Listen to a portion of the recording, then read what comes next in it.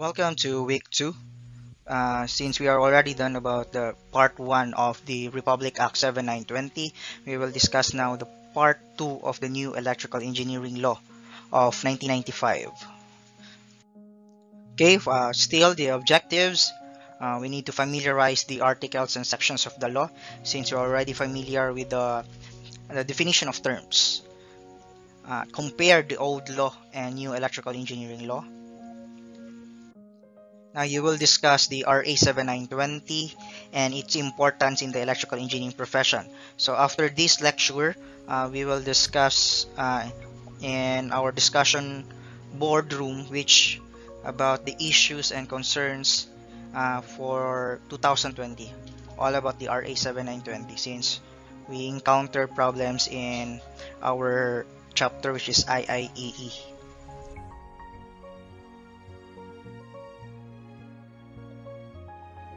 Article 3 of Republic Act 7920, which states about examination and registration. This is the part where how do you qualify to be a registered electrical engineer. And section 10, examination required. So all applicants shall be required to pass a technical examination. The technical examination related to the board exam, which is regulated by PRC. How about the section 11? So section 11, a valid certificate of registration and a valid professional license from the commission are required. So this is from PRC. They are only duly commissioned institution from the government, which are they can certify you or they can give you a certificate of registration. Section 12, so about the examination fees. So the 90% belong to the special fund and the 10% shall be set aside as a trust fund. While the section 13, which is the registration fees, license fees and fines, this is actually you are renewing your license for every 3 years. So all applicants shall be subject to the payment of registration. So the 50% of it are to be treated as the special fund again, and the other 50% shall be set up in a separate special fund. Okay, until now, this is common discussions in some of the national conventions of IIE, where the funds go, where the funds proceed. 14 states about the exemption from examination and registration if you are a foreign professional which is legally qualified. The second is scope of work shall be limited only to the particular work. So if you are assigned in the construction field, then as a professional individual, then you are only qualified for the construction, not allowed for any field. Shall secure a special permit from the government, shall not engage in a private practice on their own. So this is just like the issue of ABS-CBN. No foreign individuals can own a private company or any company here in the Philippines, and shall be employed by the private firm, which is only duly owned by a Filipino citizen. And lastly, you are exempted for only 6 months and another renewal for another 6 months.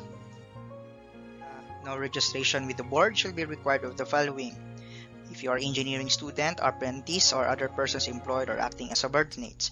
So if you are engineering students, you are qualified for registered electrical engineer. If your apprenticeship belong to apprenticeship or persons employed, you are belong to registered master electrician. Persons in charge or supervising the operation, voltages not exceeding 250 volts and capacity not exceeding 50 kilowatt ampere. So no registration is allowed for this area. Okay, for section 15, for holding of examination, so examinations should be given twice a year in the City of Manila and the other places. So we have September and April board exams.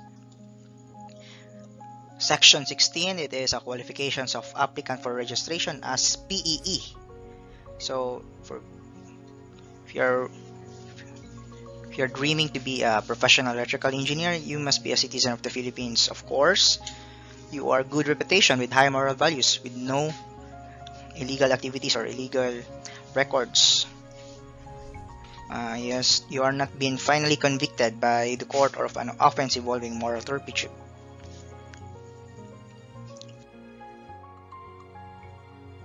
Now, you must be a holder degree of Bachelor of Science in Electrical Engineering, BSEE. Then you have 4 years or more of active practice, but this is still questionable since some of the PEEs are limiting registered electrical engineers which has 4 years and applying for PEE.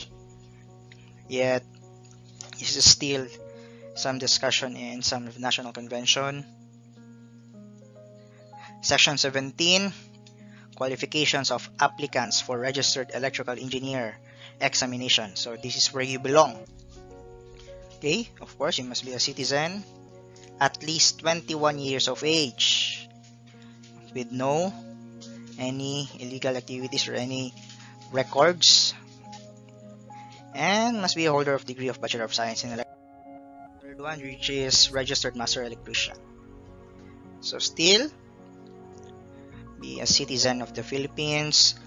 You must be at least 18 years of age with no records, and you must have technical backgrounds with it.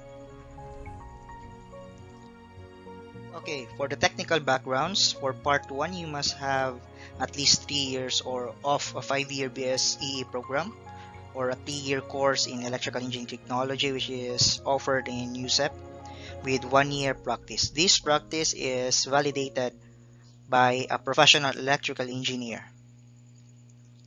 Second one is you must have 2 years electrician course with at least 2 years apprenticeship. So as you observe, it has 4 years total.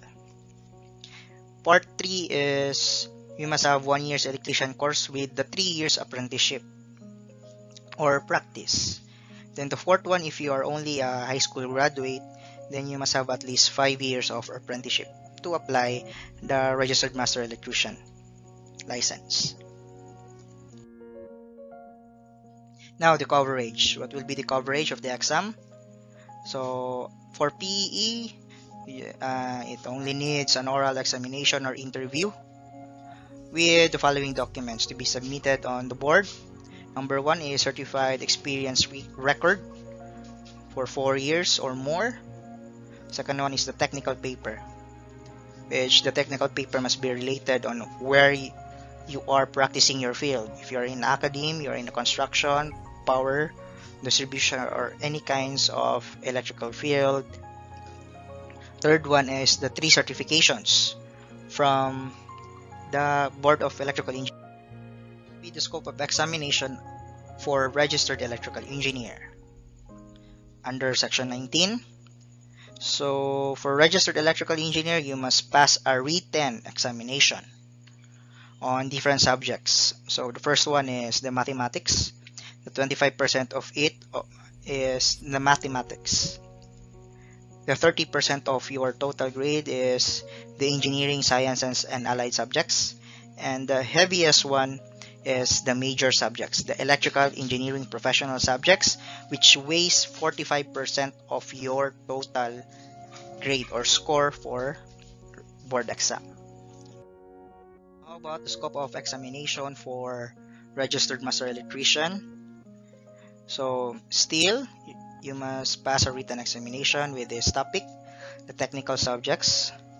So from the standards, and also with the PEC, Philippine Electrical Code Parts 1 and 2, where electrical codes are stated. So take note, the number of test questions shall be such that the examination can be finished in 1 8-hour day. So 8 hours exam. So 50-50%. So 50 for technical subjects and 50% for PEC. So same for the REE. your rating must be 70% with no grade below 50% in any subject or any part.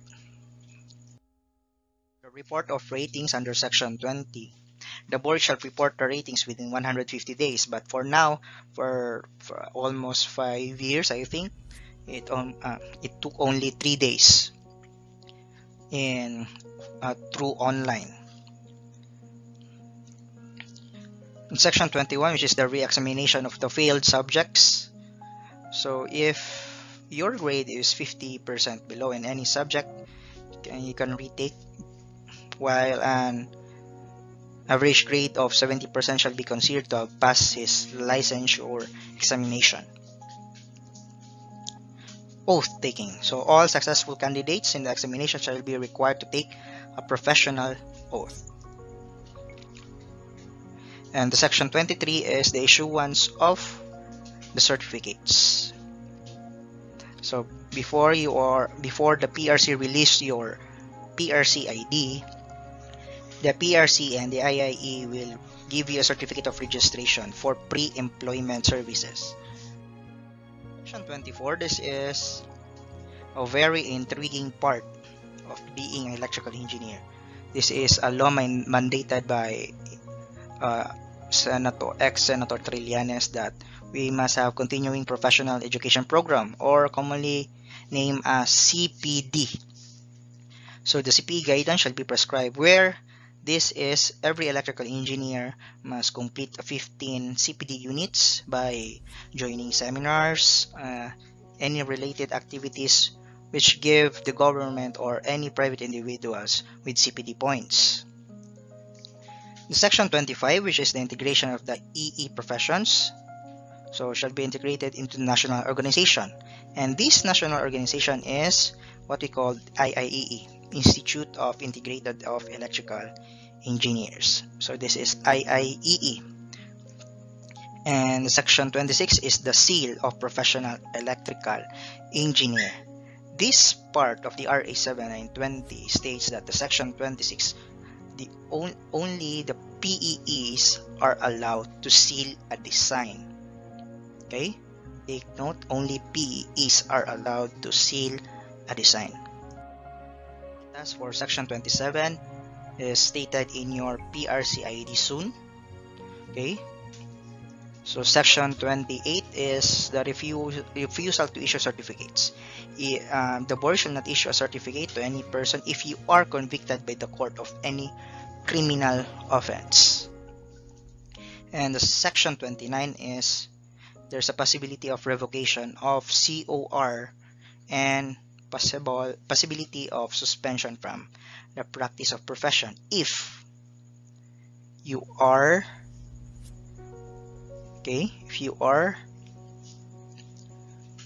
involving moral turpitude, or you're already guilty for any immoral, dishonorable conduct. Or the qualifications on the possibility of revocation of your license and practicing of your profession. Okay. Then the rules and regulations of the PRC on an administrative investigation shall govern the procedure and conduct of administrative investigation before the board of EE. The reissuance. Okay, there's a possibility also of reissuance of revoked certificates, but take note of replacement of lost certificates. So subject to the approval of the commission. So after the expiration of 1 year from the date of revocation. So the other one is a new COR to replace which has been lost or destroyed